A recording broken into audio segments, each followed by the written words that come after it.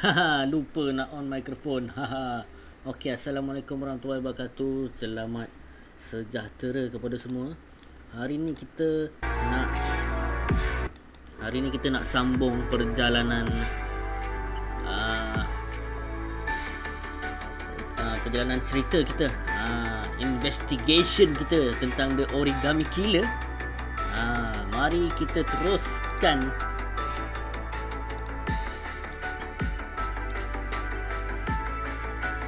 Bersama dengan kami di API TV.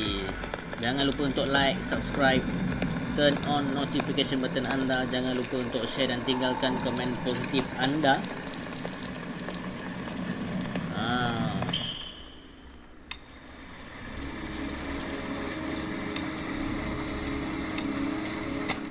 Okey, mari kita teruskan. Sambil tu aku nak menyuap. Menyuap. Betul aku menyuap mi goreng ni.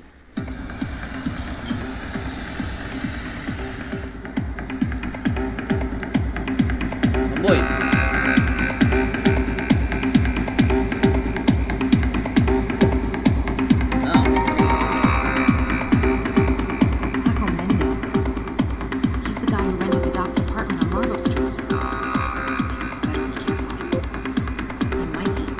Perlahankan aku kat sini kuat sangat ni bunyi.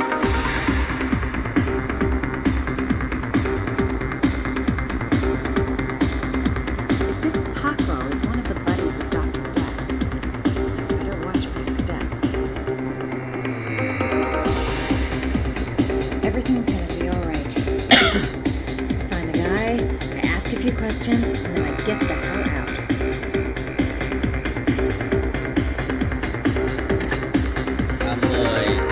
Boy.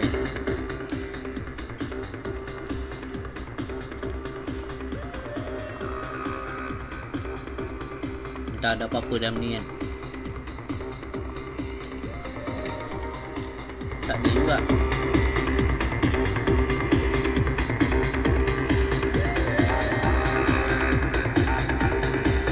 I've nothing against techno, trance, whatever music, but this stuff is really loud.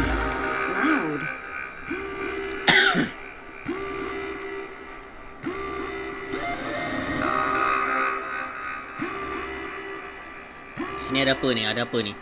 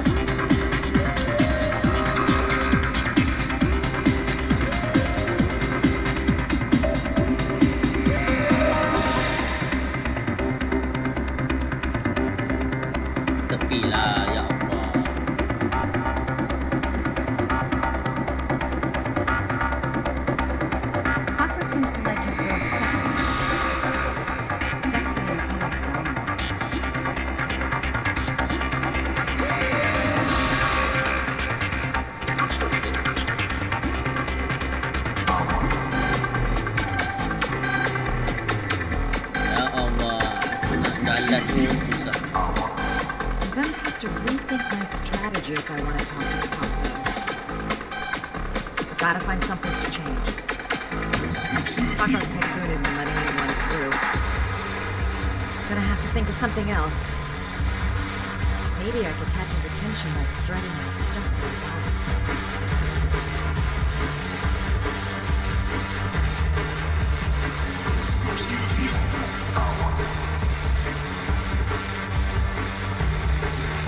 Hey, mana orang ah?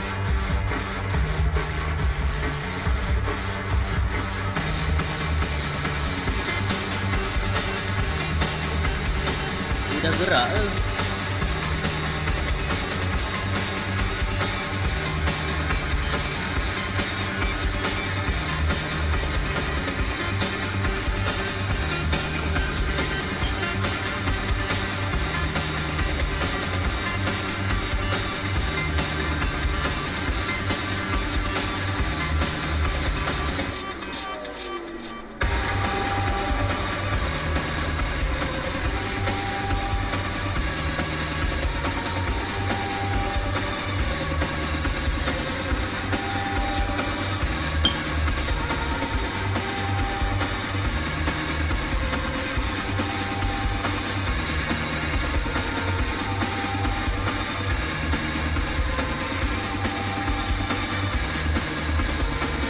Bila, ya Allah. Kita cuba naik.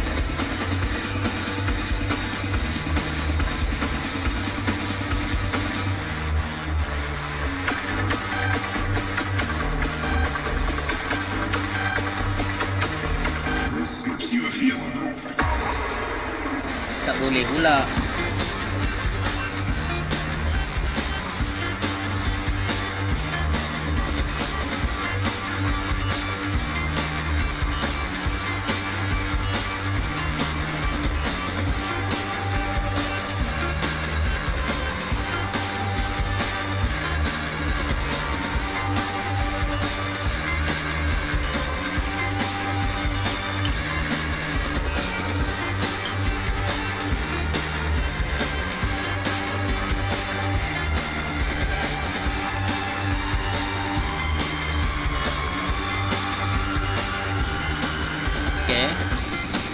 Kita cuba beli sesuatu atau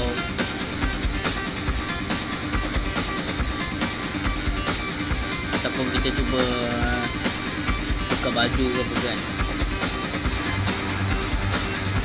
Tak boleh juga.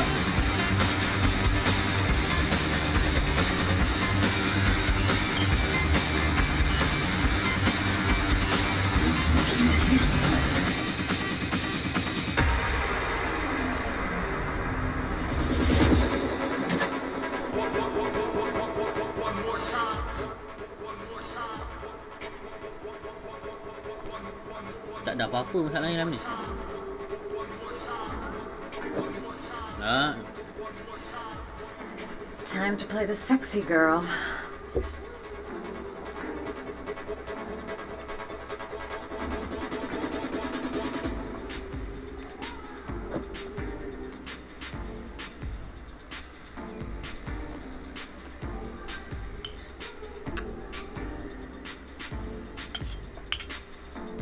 Mari.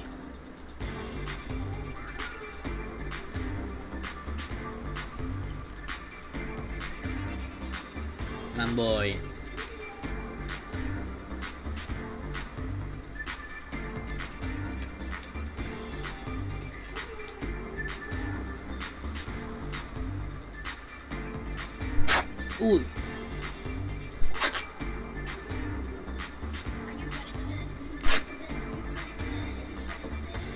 Macam tu ah.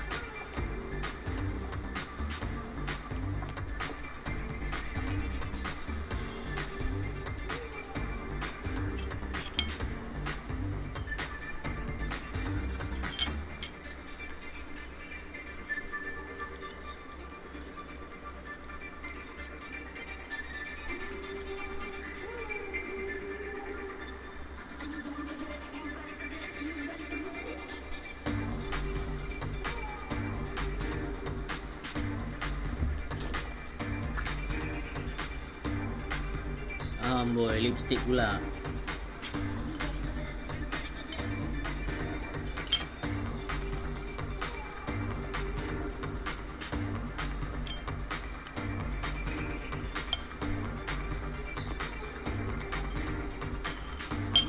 Ada lagi.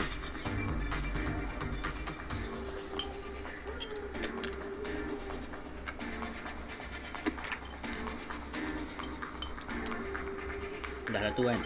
Okey lah tu.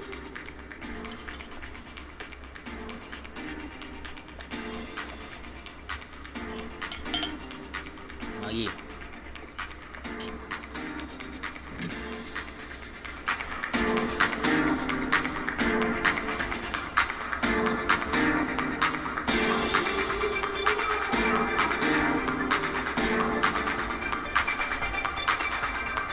I say if you got it, flaunt it. Time to swing my hips and get a little rise out of Paco.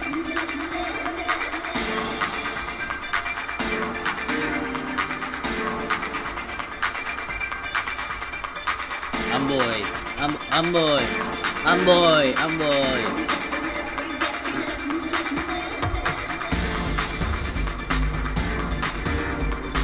Jangan belanja sangat.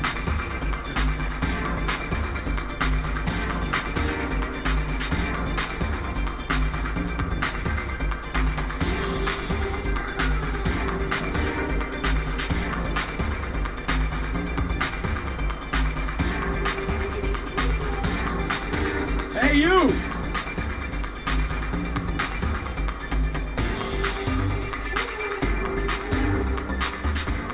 It's your lucky day, sweetheart. The boss wants to invite you to his table. Hey, thanks for accepting my little invitation. You new around here, honey? I think I would have noticed you before. My name's Marvo. You? Madison. I'm Madison. Ah. Well, you move, Madison. You get all hot under the guard. Maybe we can continue this conversation somewhere more private. Oh, sure, baby. Yeah, come with me. Yeah. Come with me.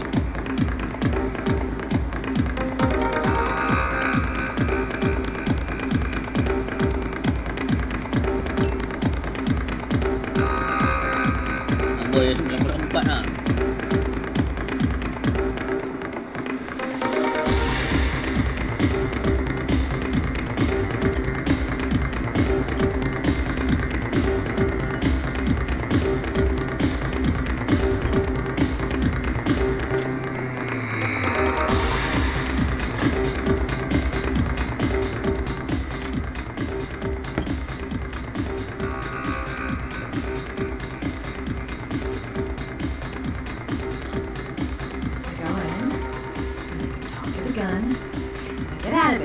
Get into big trouble. Everything's gonna be alright. Everything is going to be alright. I'm not getting a good feeling about this. No one knows I'm here. I'll be all alone if things get out of hand.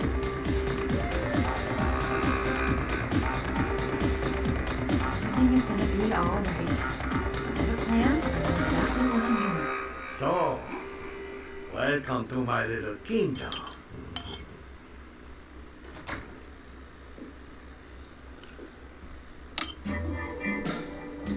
Don't get in the way of good things, sweet cheeks. So, show me what you can do. Take it all. Slowly. Take it all.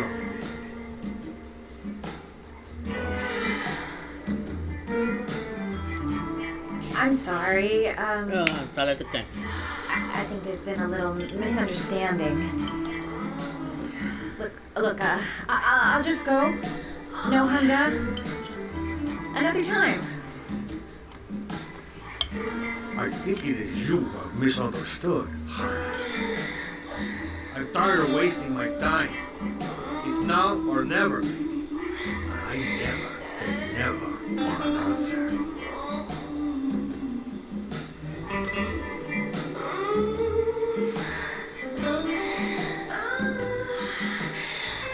Asal macam punya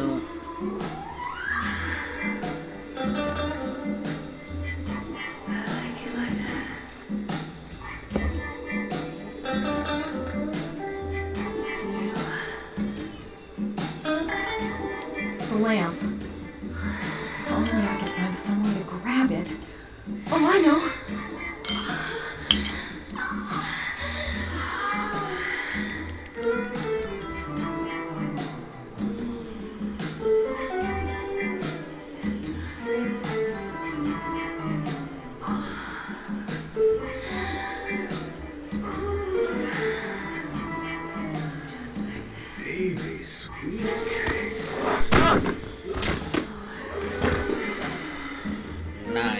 That's what I call kicking butt. You go, girl.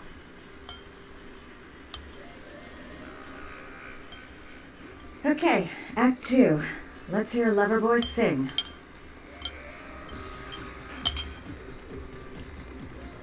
Wake up time. I hope I didn't whack him too hard.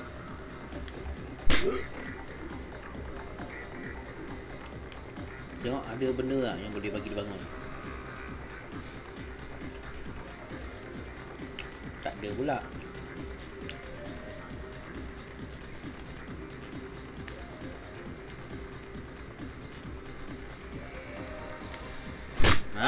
Tu dah. Dia ambil turn tu pusing tu. Semata-mata nak lempang je.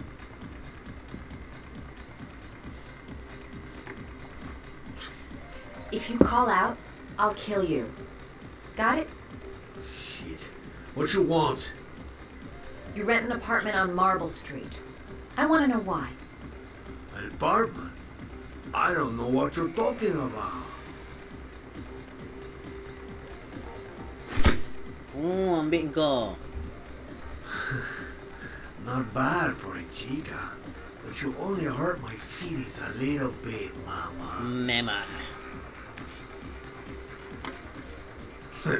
You haven't got the balls, lady. But you're gonna know, boss, when I catch up with you. Boss? Is everything all right?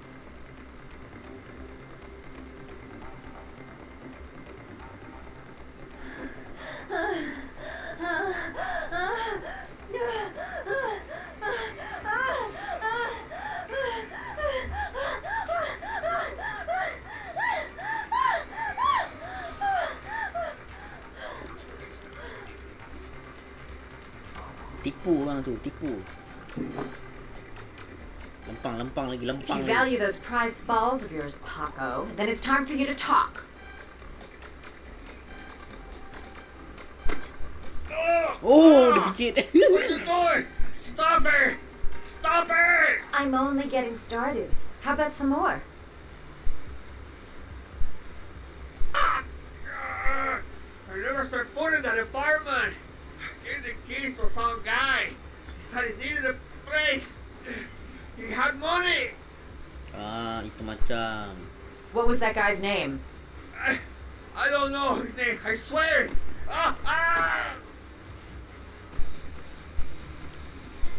Picit lagi kuat, lagi kuat. Sheppard. Name is John Sheppard. That's Yes. all I know. I swear it. There, that wasn't so hard, was it? I really appreciate this romantic moment, but I gotta dash. See you next time, lover boy.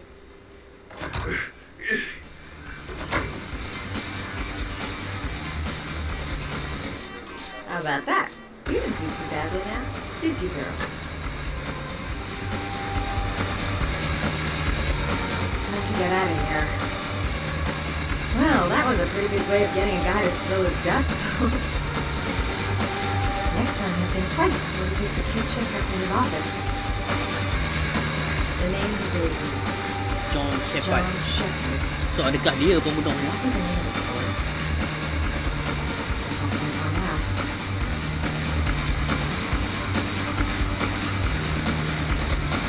Gila, terkinja.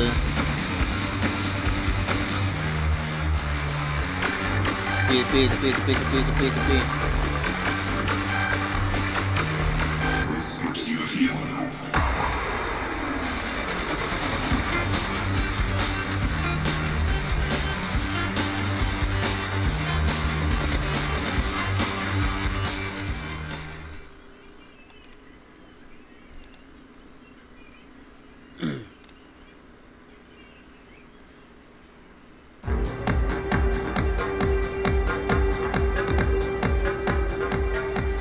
I'm here to see Paco. Paco? There ain't no Paco here, fella. Get lost. Are you absolutely certain? He's in his office. Take the stairs over there. FBI tu pula sampai.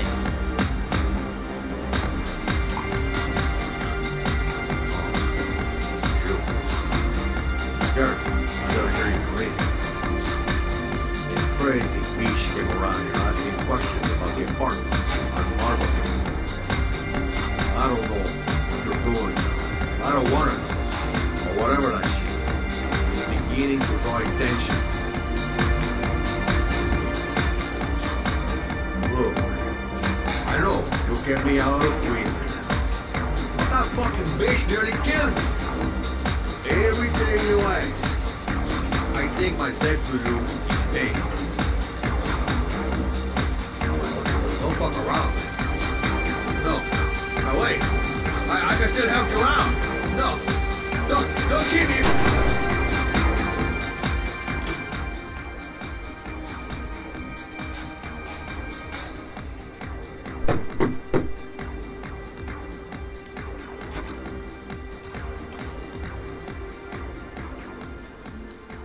Mati dah.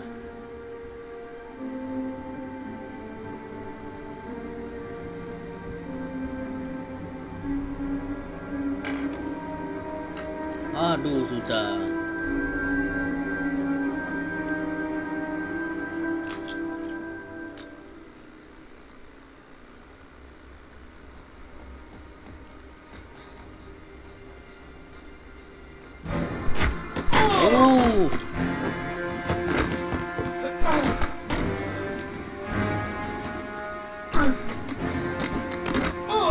Tinggi ya orangnya.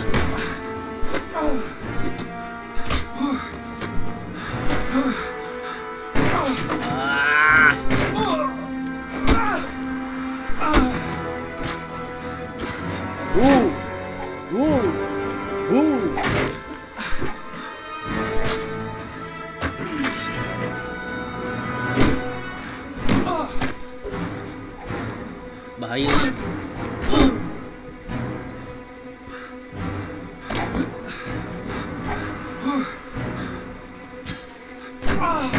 Aduh.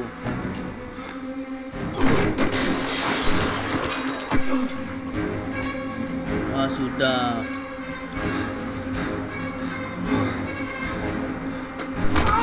Aduh.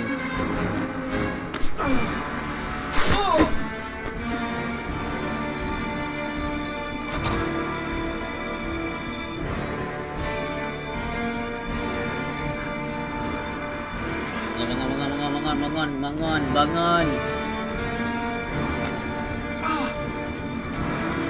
So, bagi aku FBI ni bukanlah orang yang kita cari-cari tu.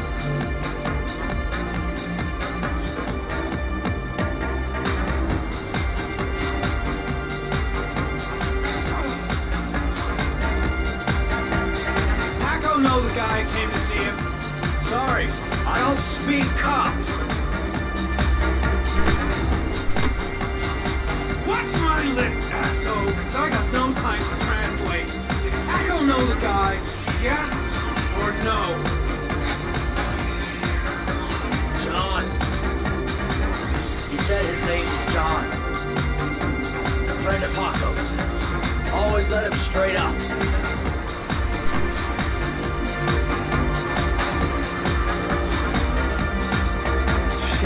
Looks like a dead killing me. It wasn't pleasing,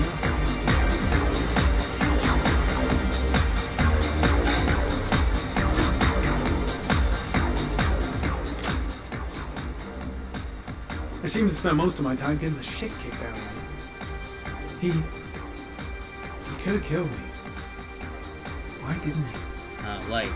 I'll end up a basket case if things keep going like this. That bastard nearly broke my neck. The suspect dead. Someone tries to kill me. On the right track, do you think? It was too dark. It all happened so fast. Didn't have time to see his face. Paco knew the killer. That's why he was killed. Betul.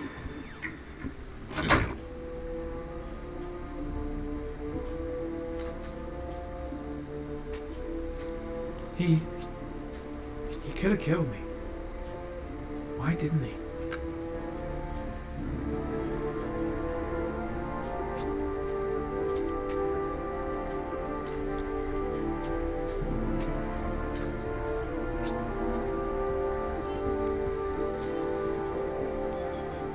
The killer was looking for something.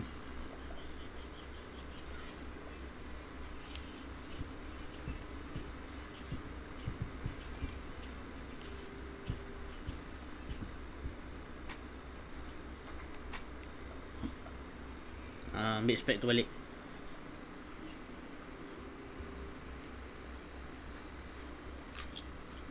Okay, mari. Senang sikit nak buat kerja.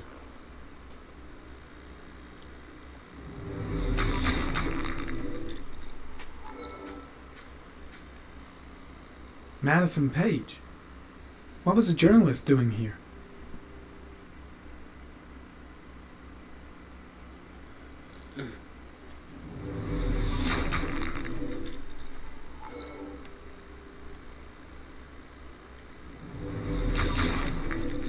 His coat pocket. I tore it off during the fight. 2 receipts from the same gas station. Interesting. Okay, interesting.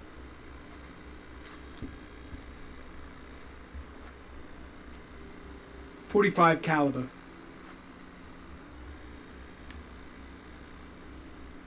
Paco Mendez was no saint. His rap sheet reads like the telephone book.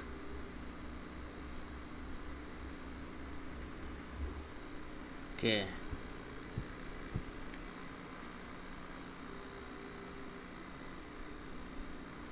Paco Mendez lagi.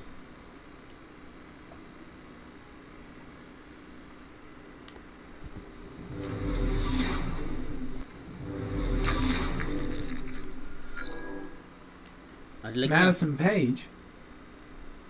She may be a witness.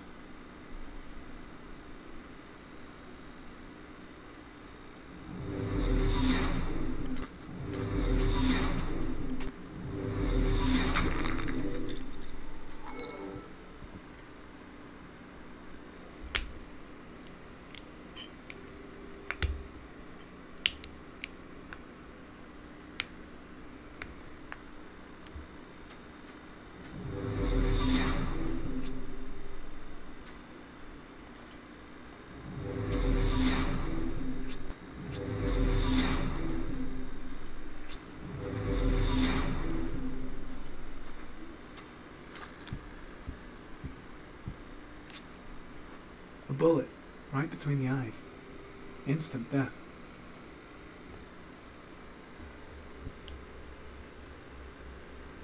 Gotta go. Need to think about all this.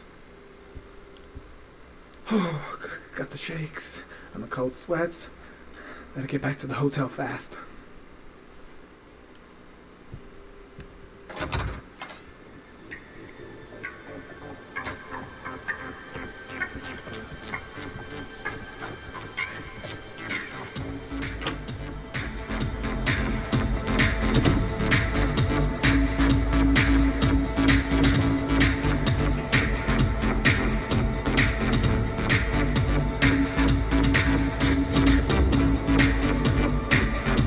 Silap orang tu ada dekat area ni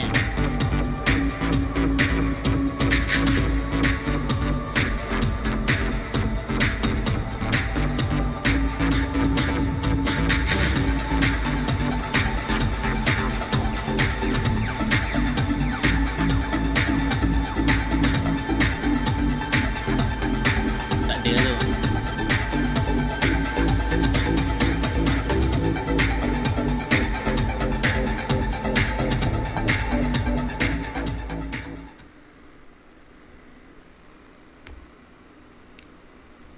Okay guys, jangan lupa untuk like, subscribe, turn on notification button anda. Jangan lupa untuk share dan tinggalkan komen positif anda.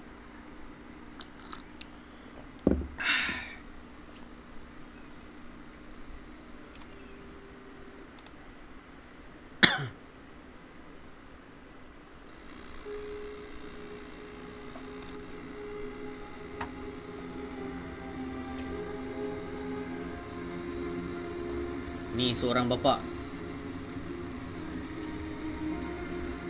Mungkin juga bukan dia, kan? Sebab dia bukan John Sheppard. Ethan, are you alright?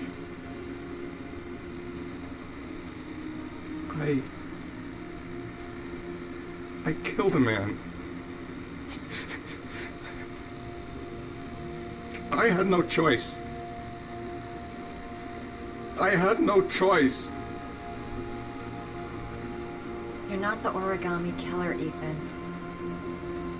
You're not responsible for those murders. I can prove it. That changes nothing. Saving Sean is all that matters now.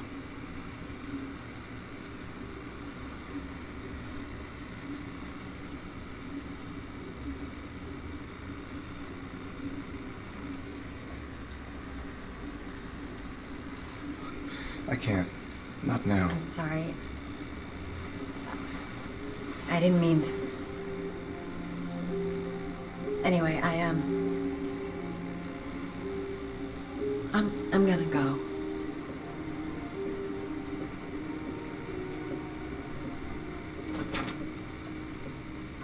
Jangan, no. I've no more business here. I'm going home. What was I thinking? How could I have ever believed that he felt something for me? He's trying to save his son. He's being chased by the police, and I'm trying to kiss him. What an idiot. I hope he proves his innocence and finds his son alive. Ya, dia punya bilik kat ujung tu kan.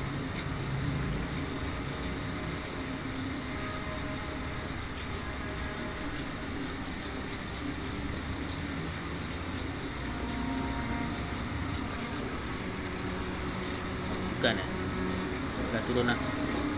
Dia turun.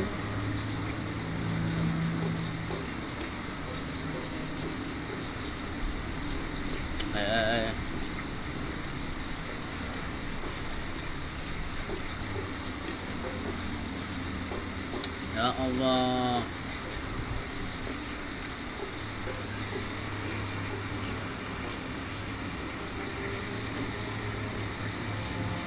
Wih, ada polis lah.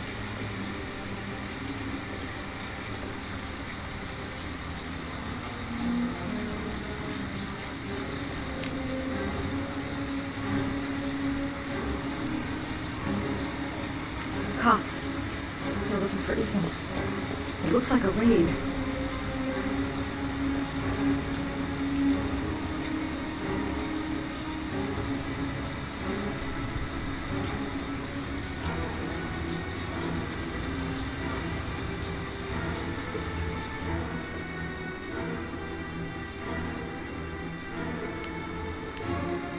Come on, what was the damn number?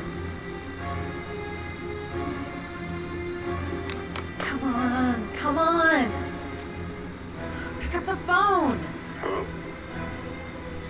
The cops. They're in the motel. You've got to get out of here.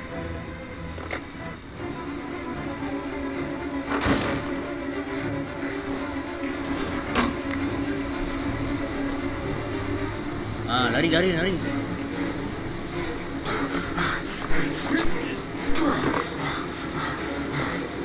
Still on the move! Get him! Ooh. Run for it! He's on the balcony!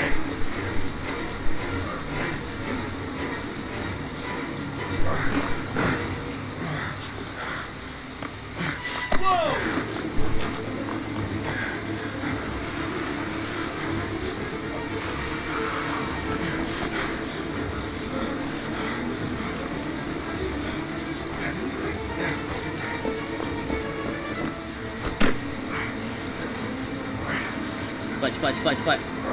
Cepat.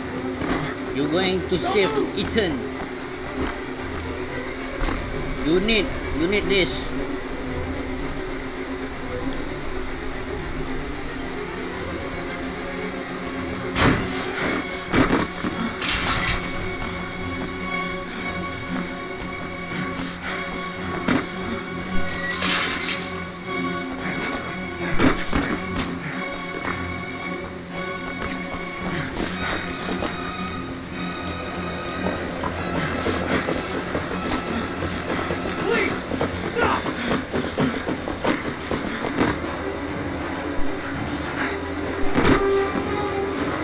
cepatlah.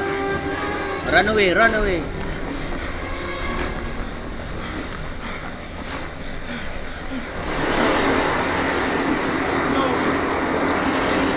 your knees. Hands behind your head. Easy, pal. Nowhere to go. Surround. Holy!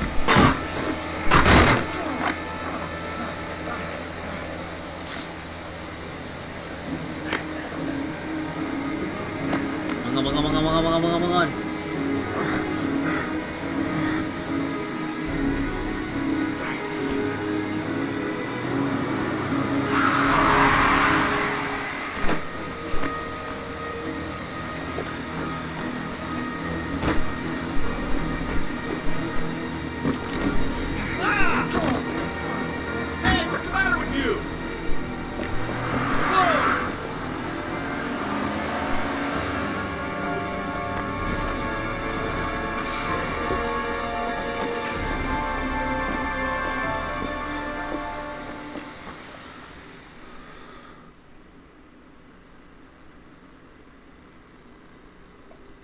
Yes, itu dia. Kita dapat lepas. Kan?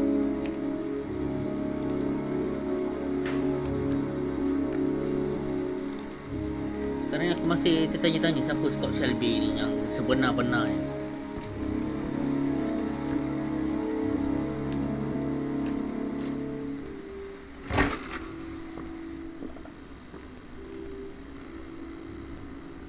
Lord? I'm sorry, Scott.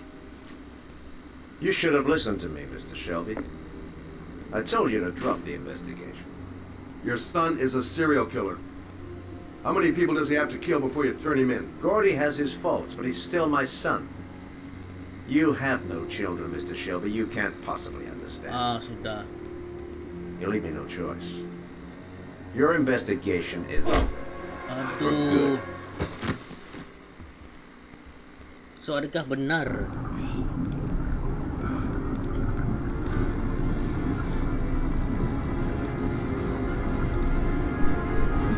Uish, dalam air.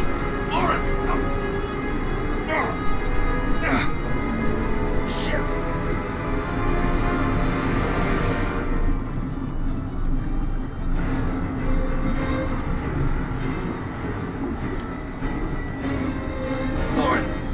Lauren, wake up! Lauren!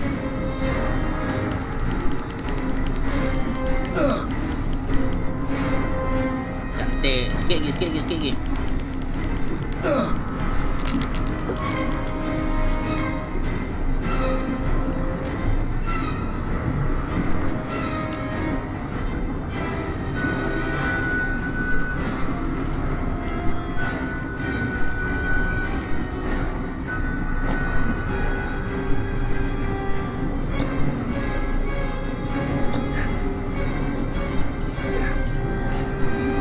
Yes, cepat. Come on, brother. Come on.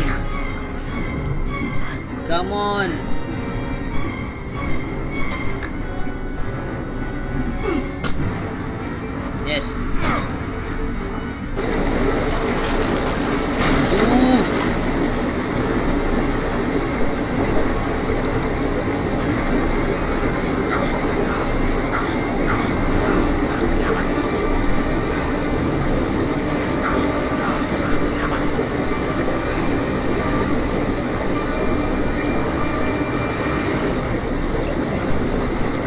Yes.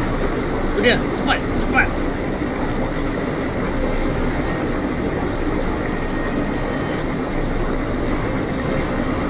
Cepatlah. Aduh.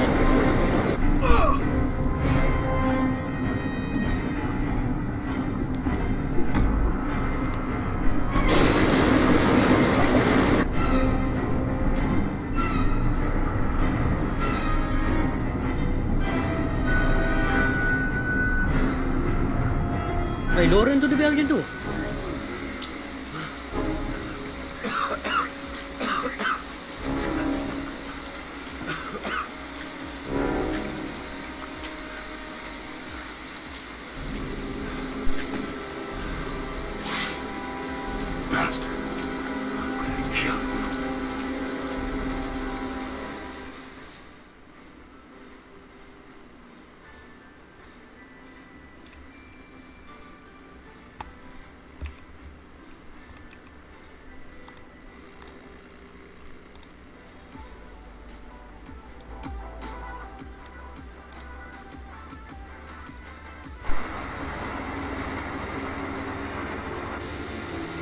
So semakin kuatlah bukti mengatakan anak orang kaya tu yang membunuh.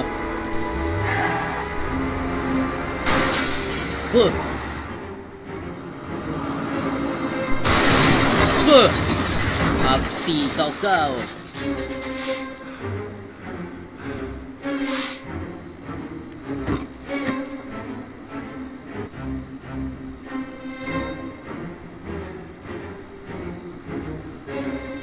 Elah, tak hero lah macam tu. Belum apa-apa dah hilang.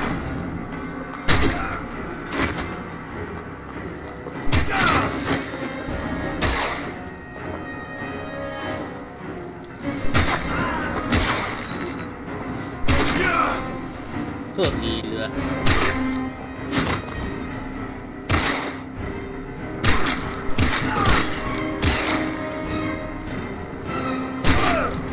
Tu dia. Tu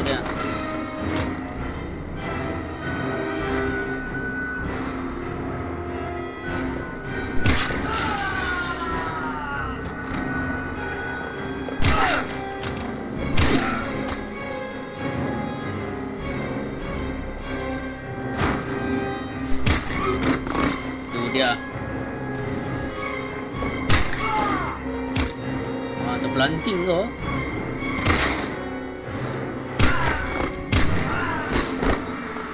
Aduh.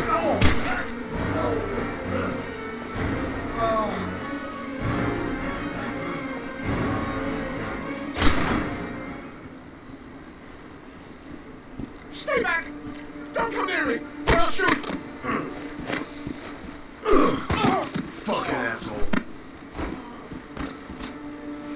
Please.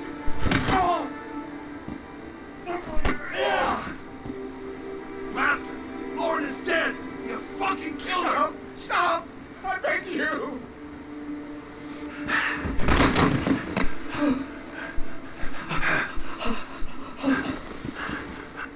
Your idiot son killed all those kids, didn't he? He's the origami killer. No, he's innocent. He's not a killer. Not a killer.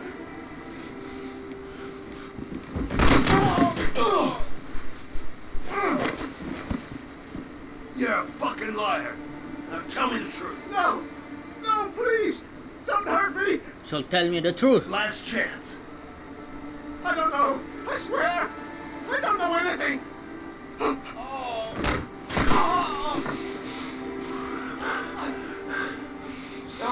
Stop.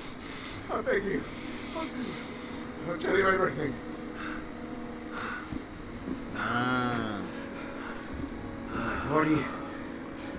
Gordy always wanted his fun, you know.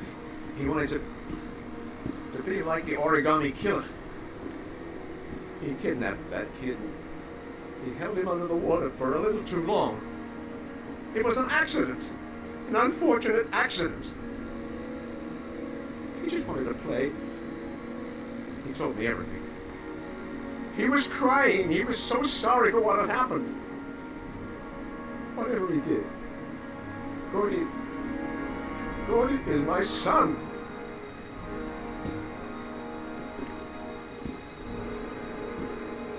No one will miss him. What? That boy, Gordy killed. No one will miss him. He's street trash, like so many others. Oh, you disgusting pile of shit.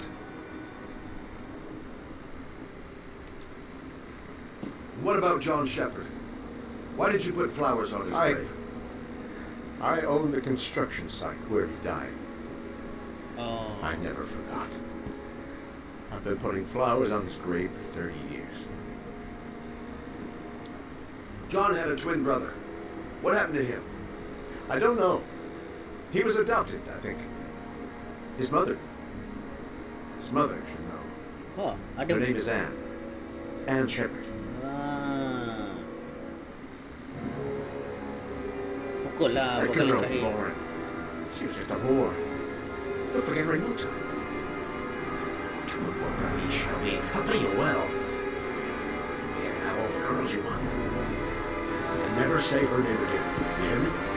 Never.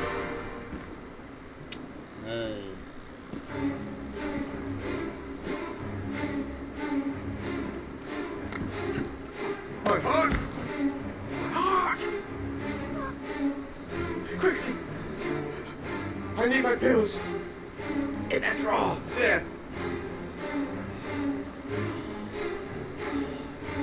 Fucking bastard. Let him die.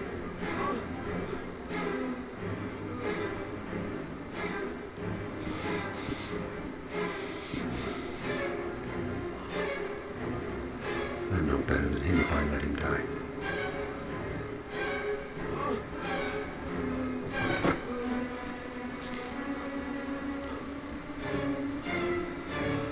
I can't let him die, even though he deserves it.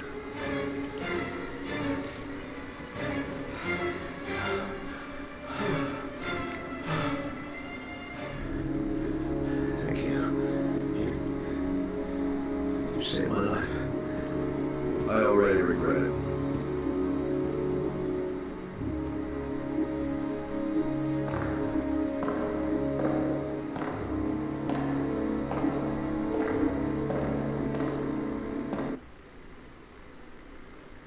Tu dia.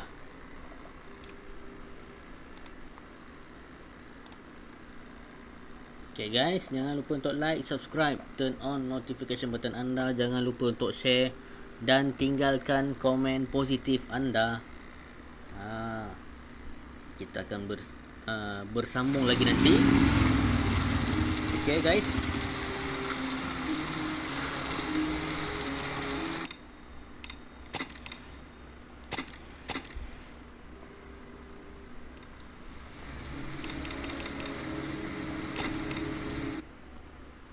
Okay, terima kasih kerana menonton. Assalamualaikum warahmatullahi wabarakatuh. Stay safe, stay tuned.